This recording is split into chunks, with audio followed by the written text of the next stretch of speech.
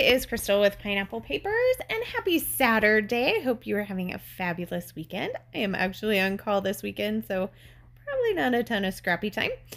But not only is it May I Scraplift You, but it is also Scraptember. So for the month of September, I am scraplifting the amazing Scrappy sisters, as well as Laura and Christy from Christy's Beautiful Life. And today is Jess's turn.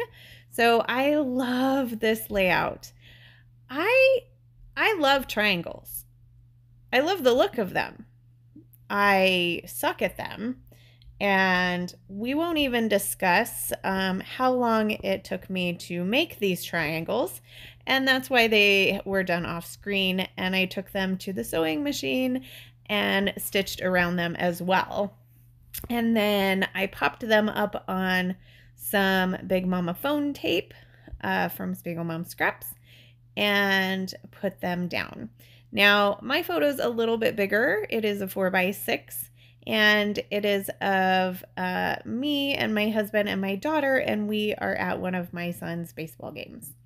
So I am using the Good Vibes 6x6 paper pad because today's Scraptember prompt is 6x6 paper. So I thought it was perfect.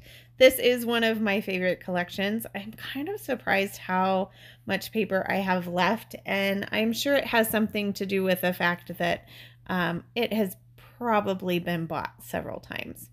So I'm going to do one small mat on my photo here. I'm going to pop up the bottom so that it is the same height as all of the triangle starbursts.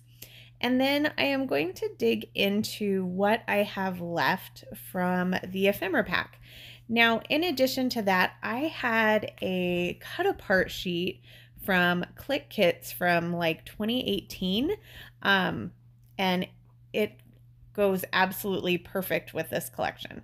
So most of these pieces that I am putting on now are all from that cut apart sheet. I just cut it apart previously. So Jess did all of her embellishing on either side of her photo, so I am going to do that as well. I have a couple of tags and a couple of tickets, which is perfect because we're at a baseball game.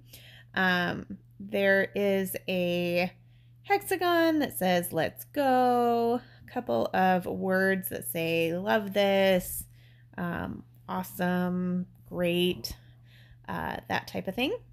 And then I love this hooray, but it's just really too big. So I am going to find another absolutely perfect piece, and that's this one right here. It says #1 fan. And so I just have to figure out where I'm going to put it. I end up deciding that I want it on the left-hand side because the border of it is that same cork that's in the right-hand side bottom starburst area. And it was too much right next to each other. So I figured, oh, it just needs to go on the other side. I did have a label, and that's pretty much the design of my layout. So I believe I go off screen and glue everything down because I guess I don't have enough to talk about while you're watching me glue. So I guess that's why I cut it out. I'm not quite sure, but I think that's what it is. And so Jess has tons of these splatters on her layout, so I decided to pull in some more of that black since I have a white background, and I'm going to do splatters just on the bottom like she did. I do think I get a splatter in my hair, and I was like, I don't know that I want to touch it and smear it. But I think when all is said and done, I think it actually does. I am able to get it off without it smearing. Now, she has some wood buttons in her design, and I did want to add some sort of circular dimension piece. So I am going to go with these Simple and Sweet enamel dots from Pink Fresh Studio. They also cover up my tag holes perfectly. And that's going to do it. So there is my layout. If you have any questions, please leave them down below. Check out everybody who is playing along with May I Scraplift You. Give Jess some extra love today.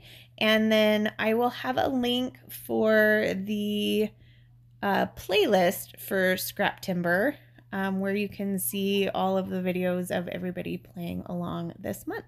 If you have any questions, please leave them down below. I love to chat with you. And there is my final layout again. So remember to wear your crown, and I will see you next time. Bye.